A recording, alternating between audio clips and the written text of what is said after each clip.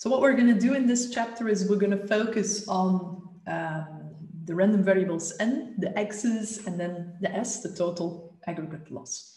And we're going to refer to them as we've been doing so far. So n is the so-called claim count random variable. Its distribution is referred to as the claim count or the frequency distribution. The xj's are the individual or single loss random variables. We will call them the losses or the severities. And then our S is the aggregate loss or the total loss random variable. Yeah. So make sure you are well aware of those terms because they will often come back in exercises on the exam, etc. So if I ask something about the aggregate loss, or if I refer to the individual loss, then you should know what the difference is between these two concepts. So what we're going to do is we're going to skip this section. Yeah, so it's discussed in the book, but you can just skip that. So what we're going to do is we're going to look at the distribution of S. So the distribution of the aggregate loss that comes with a set of n observed claims, x1 up to xn. And the approach that we would develop goes via 3 steps. And that is, well, first of all, you would need to build a model for the claim count or for the frequency random variable, given the data that you have available. You would develop a model for the xj's based on those data. And then if you have access to these 2 fitted models, you would need to carry out the calculations that would lead you then to the distribution of this S, right? So there are 3 steps in general. And in this chapter in particular, we're going to focus on the 3rd step. So if you have a distribution for n, and if you have a distribution for the xj's, what are then the strategies that you have at your disposal to come to the distribution of S? And you can imagine that for certain cases, you can do that analytically. For other cases, you will rely on approximations like the central limit theorem or other types of approximations. Yet another strategy that we're going to explain in this chapter is we're going to see our Pannier recursion, the Pannier recursion that we discussed so far for compound random variables, which use a count distribution as the primary and another count distribution as the secondary distribution. So we're going to revisit that Pannier recursion scheme in this chapter to make sure that we can go for the secondary distribution. We can use a severity distribution. Yeah? And then the Pannier recursion will offer us a recursive scheme to get grip on the distribution of this total loss on the distribution of this S random variable. Yeah.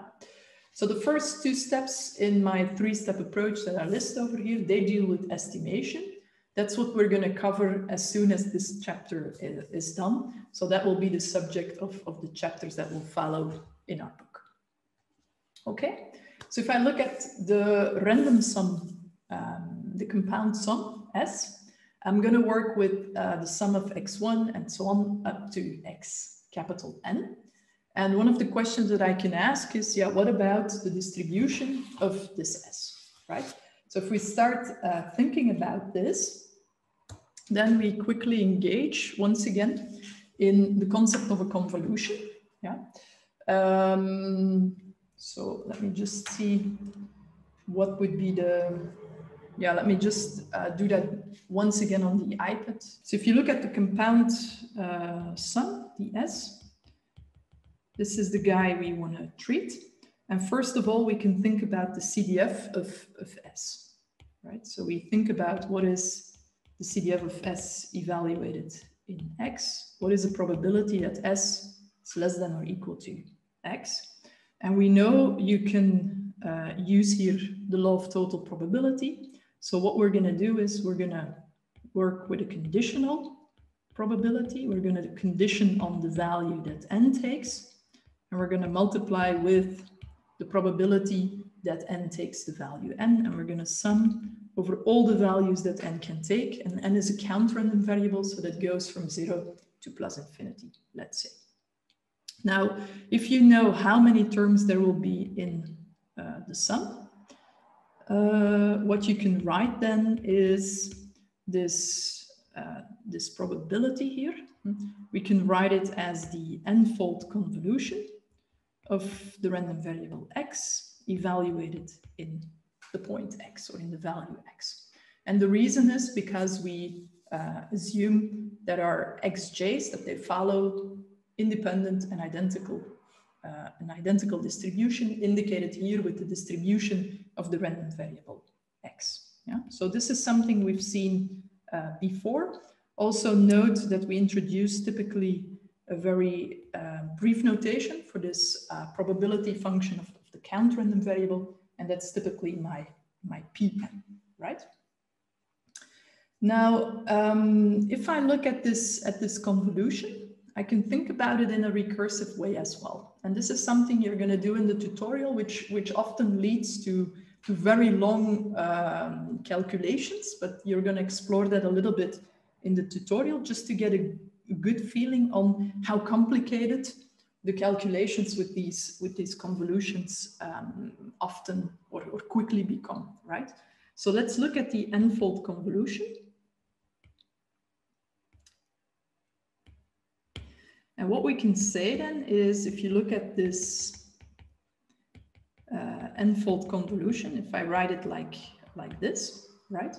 So if I want to build up a recursive scheme, what I recognize here is then, of course, the n-1 fold convolution.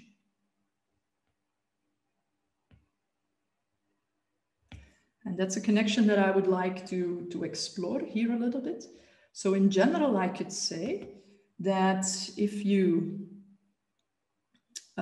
switch to the n-1 fold convolution, so if you condition on the value that this xn is going to take, yeah, then you can write this probability in the following ways. The probability that x1 up to xn-1 take a value smaller than or equal to x minus y multiplied with the density of x evaluated in y. And you let the y, the value that this x can take, or this xn can take, you let that go from, in principle, for a very general construction, this x can take a value between -infinity and +infinity. Yeah, that would be the very general construction. Of course, for the kind of applications that we have in mind, we will assume that the losses take positive values. So our integral, our boundaries, will be between 0 and x, right? Because otherwise, if we would allow the loss for x to go above x, yeah, then here we would create a negative value, and that's something we would not take into account if we're thinking about positive losses. Yeah, but this would be the general construction.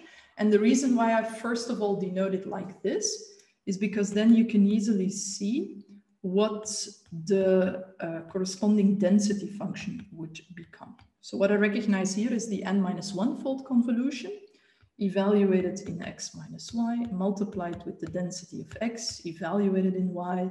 And in principle, once again, this is evaluated from -infinity to +infinity. Yeah. So here I'm using x as the common distribution of my x1 up to xn. And it's a continuous distribution, so I'm writing down my convolution in the continuous setting. If you look at this construction, this is for the CDF, right? So this is my CDF. This is my expression recursively for the n-fold convolution of x evaluated in x. If I switch to the probability density function, then I can see, if I take the derivative with respect to x, that I'll retrieve an expression for the PDF of my n-fold convolution evaluated in x by doing something similar. I'll just switch the order of taking the derivative and the integral. I need to take the derivative here of the CDF, so that becomes the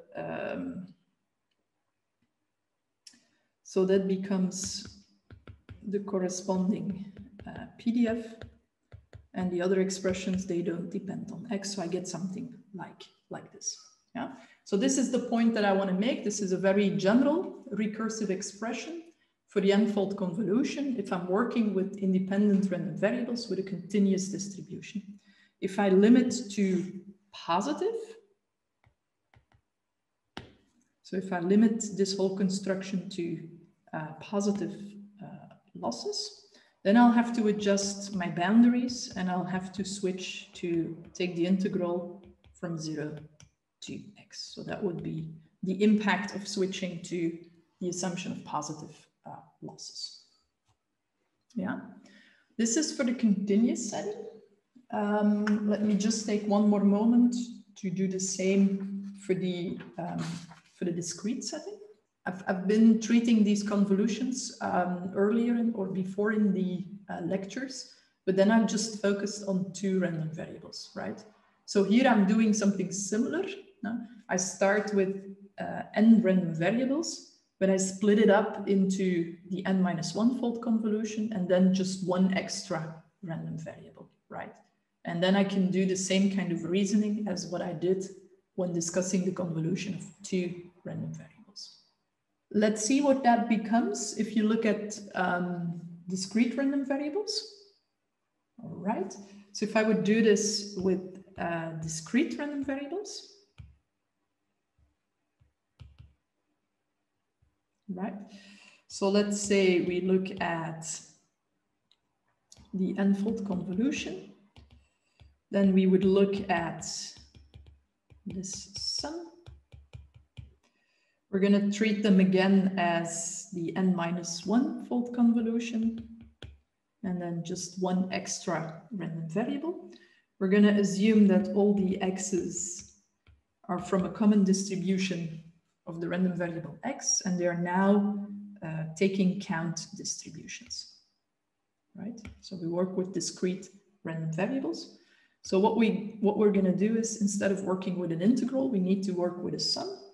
And we're going to say what you have here is the n-1 fold convolution evaluated in x minus y, multiplied with, I'm going to denote it with fx evaluated in y, but you could see this as the probability function of x evaluated in y. It's the probability that x takes the value y, and then this y can take values from 0 to x. Yeah, so you recognize a similar construction, but instead of working with an integral, you're of course working here with a sum.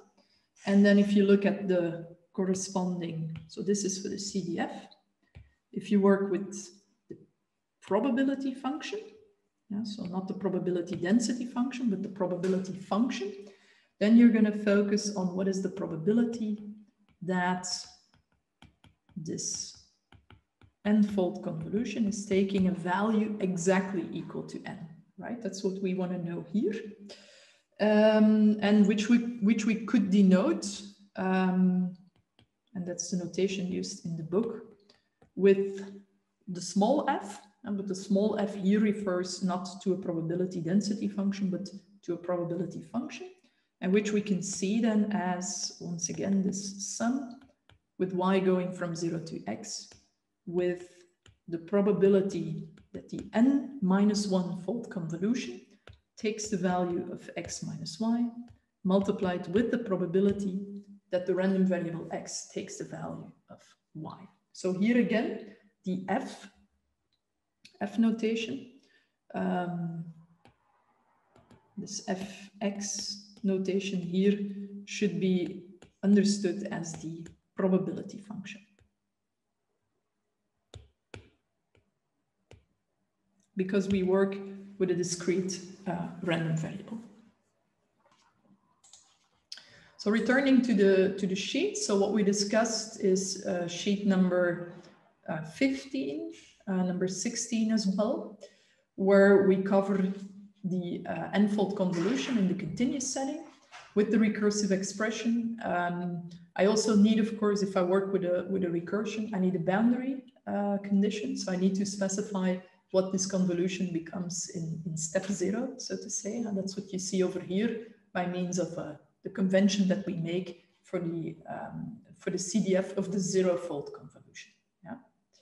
And here you then see that, and this is something I didn't discuss, but remember what my starting point was. My starting point was the CDF of S, where I was using then the n-fold convolution of the distribution of X.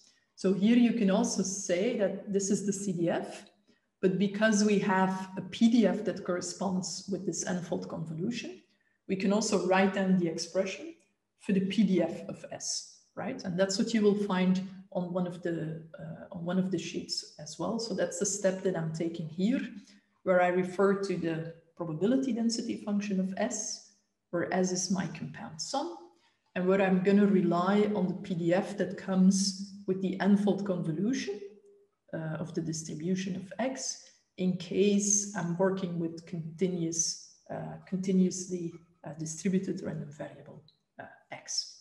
Now, if you wonder, if you look at this PDF of S, this is of course specified for the case where X is strictly positive. Because if I would evaluate the probability density of function of S in the point X is equal to 0, right? And if I'm working with continuously distributed random variables X, which take strictly positive values, then the only situation in which this compound sum S can take the value of 0 would be the case where the number of terms in the sum is equal to 0. So the probability that S is equal to 0 then reduces in this continuous setting, reduces to the probability that N is equal to 0. And the number of terms in the sum is equal to 0. If you would do something similar for the discrete random variables, and that's then on the next page. So we discussed the convolutions for the discrete case. And if you would put that all together, well, here, of course, you can see that my expression here in the sum starts from N equal to 0. Because if you work with discrete random variables in your total, in your compound sum construction, then this compound sum can take the value of 0 if the number of terms in the sum is 0, but it can also take the value of 0 in case all of the x's, which are discrete random variables in the sum, in case they take the value of 0. Yeah? So this is slightly different if you compare the discrete case versus the continuous case. Yeah?